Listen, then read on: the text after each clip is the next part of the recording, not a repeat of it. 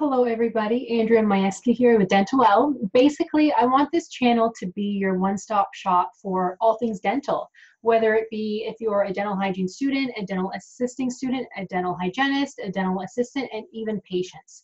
And more importantly, what I want to do is to show you guys how to have passion and how to love the dental profession, whether you are in it or if you're a patient. I want people to start to love dental again, as silly as that sounds. And this is what brings me actually to the video today. And the video today, I want to talk to you guys about why a dental professional, so either a dentist, a dental hygienist, a dental assistant, why they wouldn't want their kids to do what they do. Okay, so that kind of contradicts everything that I just said, right? About me wanting to show you guys how amazing this profession is, and for all of you guys to have passion towards the dental profession, especially those who are working in it, because I completely understand that patients can't have a passion for dental, really, right? Unless they really like teeth. There are those patients out there. There's probably 10% of them that come in and say, hey, Andrea, I am so excited to have my teeth cleaned today. I just told everybody how excited I am. They looked at me like I was a weirdo, but I can't wait. You know, there are those patients out there. But the dental professionals that are kind of the talk of the town right now are the ones that are shocking everybody by basically saying, yes, I like what I do, but I wouldn't tell my kids to do it. If my daughter or son wanted to get into this profession, I would say hell to the no.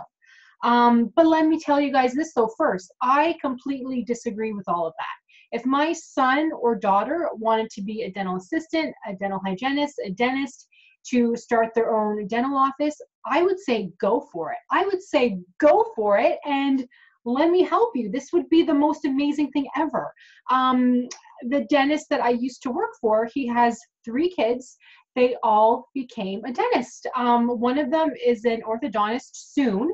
The other one worked at Sick Kids Hospital, and she's now studying for pedo. And the third one is a general dentist. And you know why they all decided to do that? Because he would come home and not complain, but he probably talked about how great his day at work was. And no, things aren't always perfect. Trust me, I have some days where I think, why am I doing this? I want to quit. You know, that patient didn't really appreciate me. They were mad at me for being 5 minutes behind, yet I had to use the washroom. Sorry about that. You know, I have days like that too. But why would other dental professionals say that they don't want their kids to do this? And this actually came up from a Facebook group. Actually, I forget which one, but I wouldn't tell you anyway. But it's a group for dental professionals. So I don't want to call anybody out. I'm not going to mention names, of course, so I'm not going to mention the group either. But I was really shocked. Somebody posted something about my son or daughter wants to become a dental professional. I don't even remember if it was a dentist or a dental hygienist or a dental assistant. But they said, and I really don't want them to. Am I wrong for telling them, heck no, do anything else? In fact, I won't let you do what I do. And everybody posted saying, yeah, no way, my son or daughter will not be doing this, or no way, my son or daughter knows how much I hate this. And I actually posted, so I actually commented. So usually I leave these things alone because we all know I have very strong opinions and they don't always, you know, the average person doesn't always agree with them. But passion for this profession is something that I have 110%. Which you can probably tell that too. I've been teaching now for about 14 years.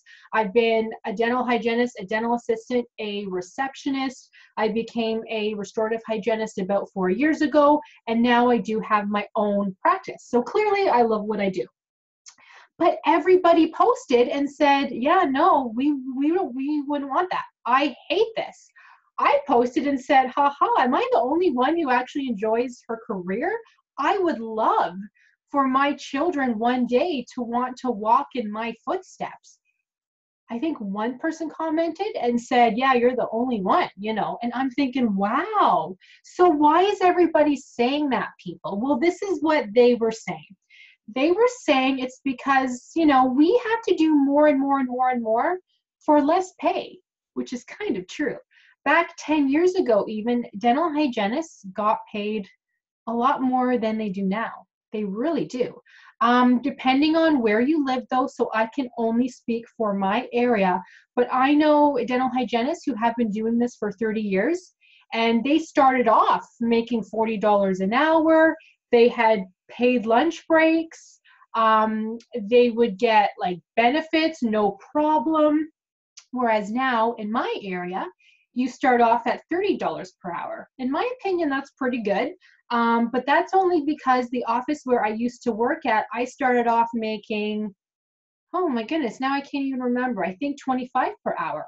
At the time though, I felt amazing. I thought that was great because I went from a dental assistant at the time, so this was like 14 years ago, making $13 per hour to making 20 something per hour. I was like, woo, I'm rich, you know, I loved it. But I tend to see the positive side of everything. So even if I made a measly $5 more, that's $5 more, and I'm doing what I love to do, so I would have been happy anyway, to be honest with you.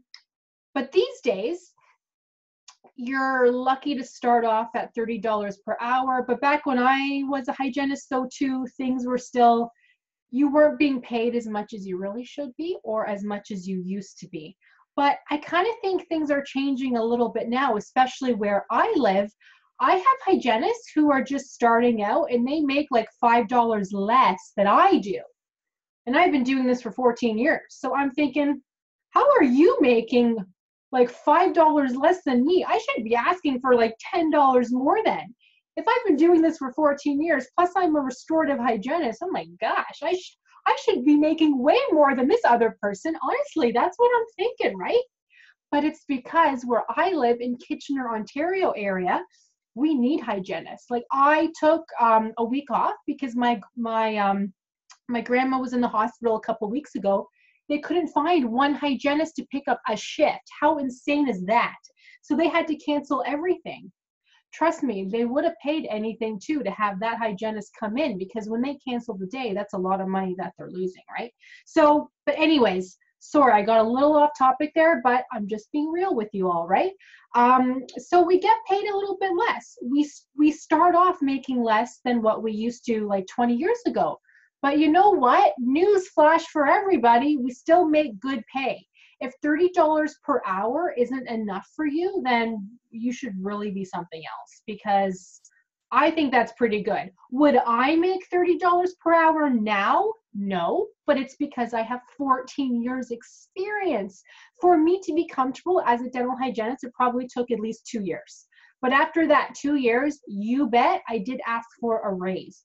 Not a tiny one. I had asked for a big one. I said, I wanted $5 per hour, like more, and I'll tell you why. But I'll talk about how to ask for more money in another video. I can give you so many tips, works every time, okay? I do actually have some videos on that, so do a search in my YouTube channel and you will see that. But another reason why people wouldn't recommend this profession to their sons or daughters is because we don't always get benefits. It's very rare for somebody to get benefits. And let me tell you, benefits is a big thing. I used to have them when I was at my other office, but when I moved to Kitchener, nobody gives benefits. You know how sad that is? It makes a big difference, you guys, especially when your husband doesn't get benefits either. Paying for things like chiropractor, massage is just too much money. It is, it's too much money. So I tend to not go, okay? I do still see a chiropractor every month. He does say you should come every 3 weeks or so, but I kind of stretch it to every month because I do notice a big difference. I've been seeing him for about 6 months now, and I have noticed a big difference. But when I had benefits, I used to get massages once a month, and now it's like once every 6 months because, hey, $90 is $90 and I'm cheap. So I prefer to spend that on other things, but that's why. We don't get benefits, we get paid less. So yes, those are pretty good reasons, but nobody ever mentions If this is what you want to do, this is what you want to do. Nurses don't complain, at least not that I've heard, and I do know a lot of nurses, about having to work 12 to 16-hour shifts. I couldn't do it, hell no, which is why I'm not a nurse. But nurses understand that's part of the job. Nurses don't complain about things that we would. Oh, for sure. There's no way I could be a nurse. Even when my grandma was in the hospital, she's been suffering from dementia for a while now. She was very aggressive towards those nurses. I had never seen her like that. But they said, you know what? It's not her. We don't take it personal. And that makes sense, right? But if that nurse didn't love her job, she would have been like, okay, she's being rude, I'm not touching her. Meanwhile, she's this old lady who needs help to be fed, but she was being, very aggressive actually, but you have to, take some and leave some, right? So those hygienists that are saying that they wouldn't tell their sons or daughters to be in this profession really shouldn't be in this profession. They should be long gone. They should be retiring. And I say that because the ones that posted, not everybody, but the majority of them have been doing this for 30 years. And it's probably because they're making the same amount of money, if not maybe a little bit more than they were 10 years ago. So I'd be kind of bitter too, right? But I always say, if you don't like it, change it. I don't always like the politics of dental offices either, but that's why I started my own practice. I love working for myself, so it's perfect.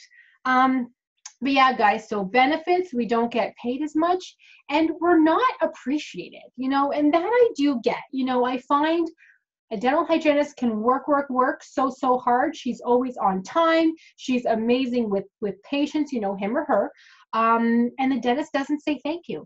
The staff doesn't say thank you. If that hygienist doesn't help with one instrument tray because she's 20 minutes behind, the dental hygienist get mad and she's like, whoa, I have done all of my trays all year. I miss one tray and the assistants are getting mad. It's brought up at the next staff meeting that I'm being a diva and I don't like helping with trays. So that I get. I'm sorry, I'm not saying everybody, I'm not saying every office, but that's the consensus. We don't do one thing and everybody notices. Yet other members of the staff of the office slack off, but nobody notices. The hygienist is always held to a certain standard. Even the assistant is held to a certain standard. If you're not perfect, people notice, you get yelled at, and then you're like, what do I do? So that's another reason. And people have been saying too that it's very hard on your body. I have not been doing this forever. I work part-time. Have I noticed it's hard on my body? Not really, not as much as other people have. But if I worked 8 hours a day every day, oh, I would notice. In fact, I worked about 7 hours the other day. I was more sore than usual. I don't feel we are meant to work 8 hours a day because we are bending over, and it's a high stress environment sometimes. And that's another reason. There are a lot of offices that need you to sell, see a patient every half an hour, be on time, don't mess up, don't miss the calculus, be on time. I can't even tell you, be on time is a big one. A little tip for you, I'm never on time. I'm always behind with my patients. It is what it is. I try not to worry about it, but that's just a little side note. Yeah, so we have to do so much. We're not always appreciated. We don't get paid as much. We don't get benefits. We don't get a pension. So I get it. I get why they're saying this, but to take it as far as to stop your son or daughter from doing what they might love to do, a dental career, like a dentist, assistant, hygienist, I would not do that. Like, they were talking so strongly. And I thought, am I missing something? So I think it does depend on the office where you work too, you guys. So all in all, I love this profession. I would recommend it to anybody. But if you want benefits, if you want a pension, if you want to not have to deal with crazy patients sometimes, this isn't the profession for you. If you don't like teeth, this isn't the profession for you. If looking in a dirty mouth creeps you out, this isn't the profession for you. I could go on. But do you guys get the idea? So please stay away from those negative Nancys. If this is what you want to do it, own it. That's what I've been doing. You know, even I remember when I wanted to become a dental hygienist, people kind of wondered why, but I was also 10 years old. So people are thinking, why would you want to clean teeth? That's weird. You know, I didn't even know how much they made. I didn't know anything else behind it, but that's what I wanted to do. When I kept that up through high school, college, the whole works, people kind of said, but there's no jobs out there. Is that something you want to do? Which was true. Back then, there was no jobs. I was lucky to find one. And now we need hygienists. So if this is something you want to do, don't listen to other people. I am so afraid that that post is going to hinder so many potentials, you know, because there are students in that group, and I don't want them to get a negative outlook, right?